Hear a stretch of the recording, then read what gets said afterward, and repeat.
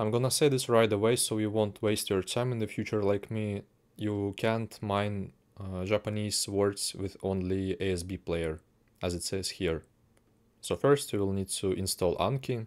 Then after you installed Anki, you need Anki Connect. Just go to this website, copy this code, go to Anki, go to Tools, Add-ons, Get Add-ons, and paste this code here. Click OK and then close Anki and open it again.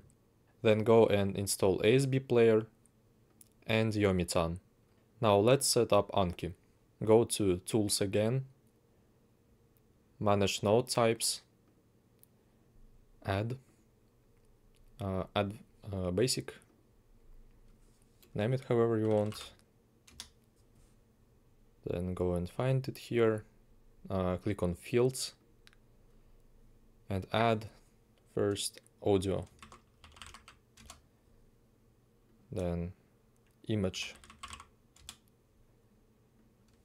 sentence, definition,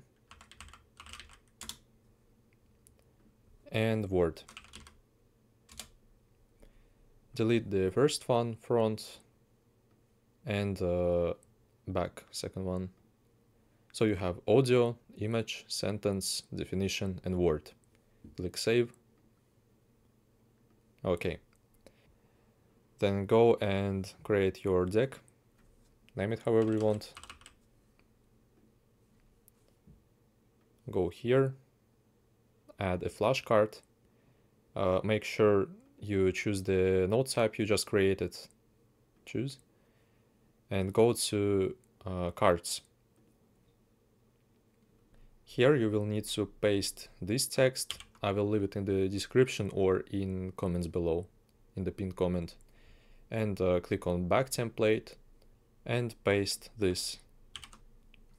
Then click save. Alright, we are done with Anki. Now go to Yomitan settings. Go to dictionaries, get recommended dictionaries, and install this one.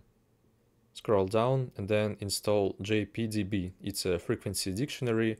It allows you to see how popular a word is based on Japanese media, and basically it helps to see if a word is worth mining.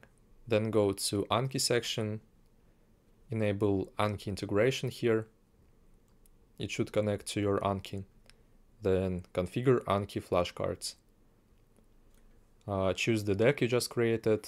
Model is node type you just created. And everything should look like that here. Just copy what I have here. The first one, audio, image, sentence furigana, you can choose it from here. Then definition and word, single glossary, this one, you can also find it here. Okay, now Yomitan is set up. Now we will need to set up asbplayer.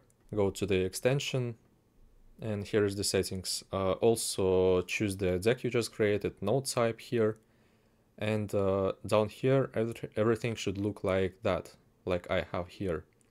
You can move these sections up or down like that, or hide them.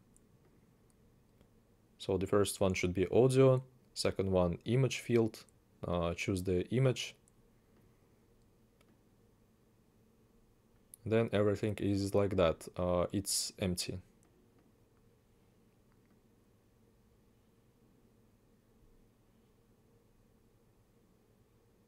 And that's it. Now go to a totally legal streaming service and open website Jimaku. This is a website where you will get subtitles for your anime.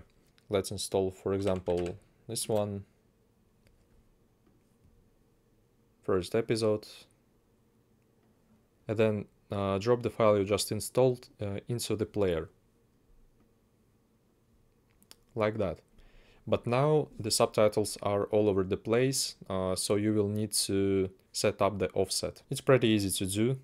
You will need to wait when the dialogue starts in the anime. So start somewhere here.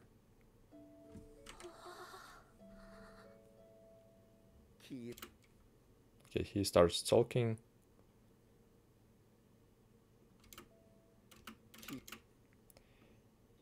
and you click on these arrows until the words match with subtitles. Nice. So now you are ready to mine your cards.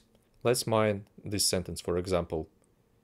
Just hover over word you want to learn, click Shift, and the glossary should appear. Then go and click this green plus, and then on a book. Then this should appear. Should look kinda like this. But as you can see, there is a little problem. Sadly, Yomitan doesn't add the whole sentence from these subtitles. So what I like to do is I just copy the whole subtitle and go to Nihongo Dera and add furigana to this text. Then copy it, go back to Anki and add this text here. Then you go back to anime and click this one, mine.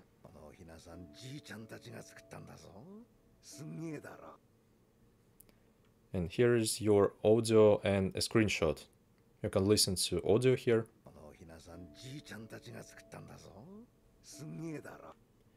If your audio recorded poorly, then you can adjust when the recording starts and ends. Let's make it shorter a little bit. Like that, 13 seconds. And click re-record here. Perfect. Now delete this sentence here. And click update last card. And done. Basically, here is your card. No, wait, I forgot to add the sentence translation. So let's copy the subtitle again, go and translate it. These chicks were made by my grandparents. I mean, just for an example, it's gonna be alright. And here is your whole flashcard. Very nice. However, I don't like this chaotic translation here. So what I like to do is I just copy all this, Ctrl A, delete this, and we mine the word, this one. So I like to do like that, and add the translation like that. And it looks much cleaner, and you don't feel overwhelmed when you see the whole translation here. Sometimes a word has like 1,000 meanings, 1,000 translations.